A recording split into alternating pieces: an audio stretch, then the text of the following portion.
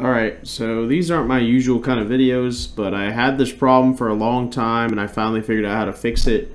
So you're playing a game and your game volume's coming through your headset, but your team is talking to you and for whatever reason it's coming through your speakers.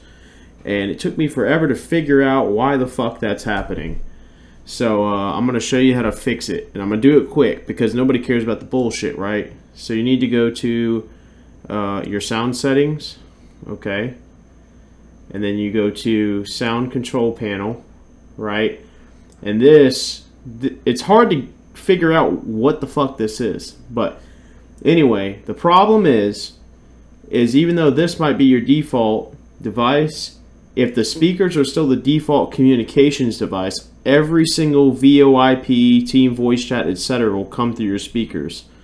So all you need to do real quick is go to this, your headset, set as default communication device, and voila.